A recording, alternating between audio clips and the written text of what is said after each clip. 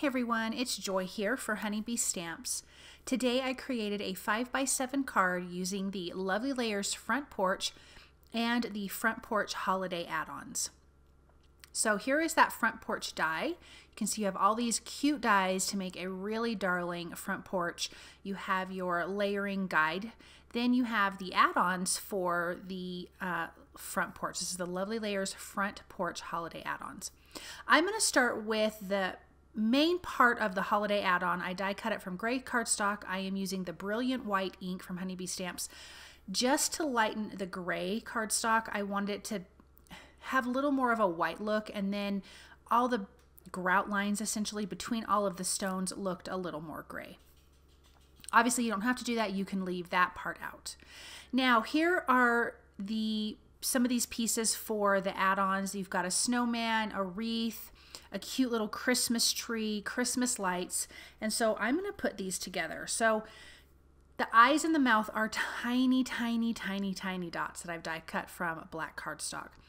He had a carrot nose. I just die cut that from white cardstock, colored it with a alcohol ink marker. We have his cute little hat with a little red stripe.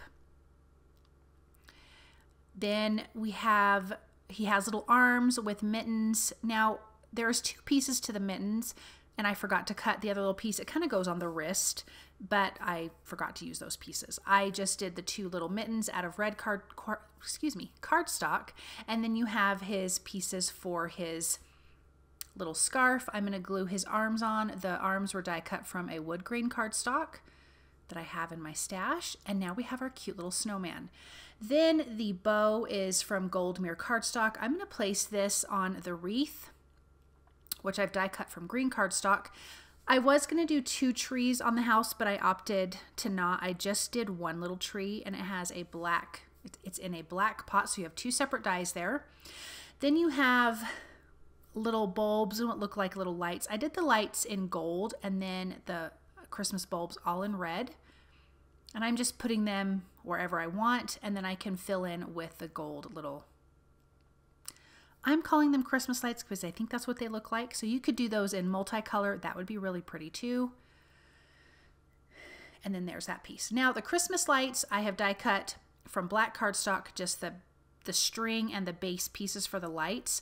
And then all of the little bulbs I have die cut from white cardstock. To me, this would be faster just to use a marker or whatever to color. So I'm just using some Copic markers to color the lights. To me, that was faster than having to die cut multiple colors of cardstock for all of these little Christmas lights. So I'm going to get my last few on here, and then we can color. I used Copic markers B24, Y11, R35, and YG25. And then I used Y38 for the lights behind the windows that we're going to color here in just a little bit. I'm just counting and alternating because there was 4 colors. So every 4th color I've colored with the Copic marker. So now we have our little string of lights, and look at how cute that looks. Okay, let's put our house together. Of course, I've die cut everything off camera because it goes so much faster. I did want to set that piece aside to dry when we inked it because we're using a white pigment ink. It takes a minute to dry, but it was dry by the time I was done die cutting and putting together those little images.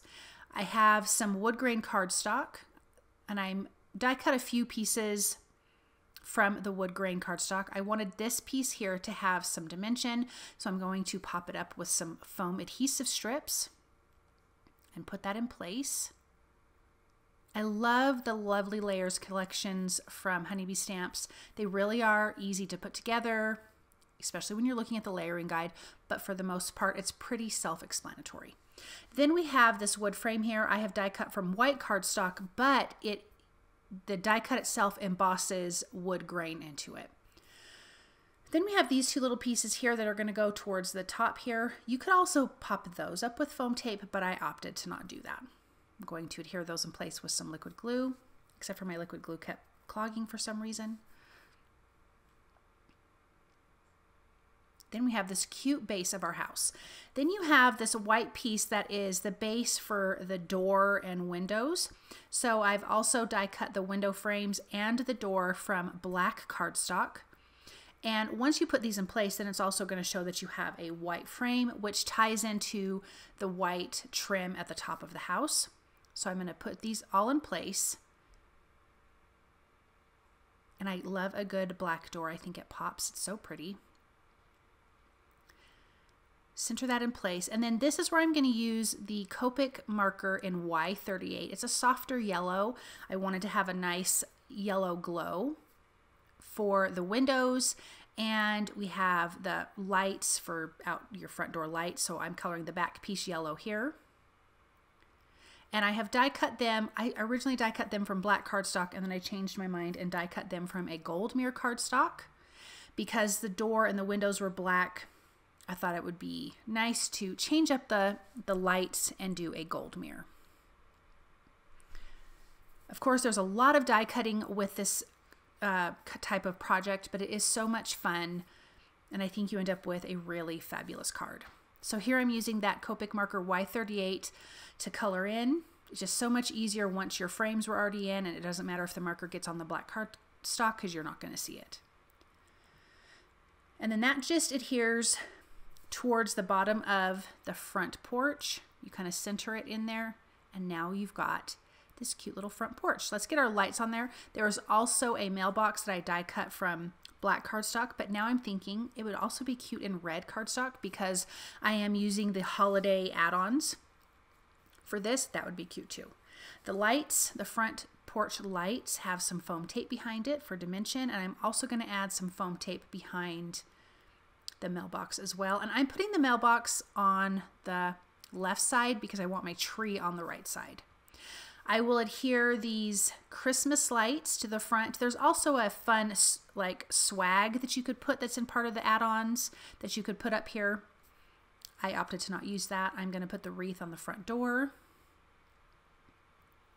Now I want to start making the background scene. So I am using the Horizon Slimline borders to cut 2 pieces from white cardstock. I want some snowdrifts in the front yard. Again, this is a 5x7 card because this front porch is big. I mean, you could put it on an A2 size, but I knew I wanted to have the snowman kind of out in the yard, so I needed to create a yard, so I made a 5x7 background. I am doing some ink blending with Salty Ocean, and I am on purpose leaving it a bit splotchy because I'm going to spritz on the background. I want it to feel like snow is falling. So I'm taking my distress sprayer, spritzing on the background, wiping it off and letting it, wiping off the excess water. Then I'm going to adhere my house or my front porch. I'm using tape runner and liquid glue because my cardstock is still a little bit wet. So the tape runner will hold it down right now, and then the liquid glue will dry and it's not going to pop up while the background is drying. I have 2 pieces of snowdrifts that I'm going to put in place. I want these to have some dimension. I also added foam adhesive behind that cute little Christmas tree so it looks like it's standing a little bit away from the house. I'm going to add my first snowdrift, and as you can see, I have it coming up, covering up some of the bottom of that front porch. I want it to look like there's a lot of snow, and then you can pop that snowman in on the other side. I am using the Heart Be Light sentiments. I'm stamping Merry Christmas with red ink, and I'm going to use the coordinating dies to cut this out. I love really small sentiments. I think they're so pretty. So that's why I opted to use this, but I wanted to do it in red so it stood out and brought red to the other side of the card because you have so much red on that snowman. So I'm going to adhere this in place. I'm leaving that bottom snowdrift completely blank. And then I want to add some more snow. So I am using the Winter Wonder gem stickers, and I'm using the white ones. And I love that they have different sizes. That's my favorite type of gem sticker or sequence or whatever it is. I love to have different sizes. So I'm going to put this all over the background, heavier at the top, and then just a few coming down the side, which is going to give us more of the illusion that it's actively snowing. These are stickers, so they already have adhesive onto the back. And as you can see, that's adding just a really fun detail to our background card. This is a simple scene, and I just think it turned out so pretty. So let's take a look at this really close. That front porch die and holiday add-on is just absolutely darling. I love this so much, and I will adhere this to a white 5x7 card base. Thank you guys so very much for stopping by and watching. I hope that you enjoy this project, and I hope you guys have a wonderful day. Bye!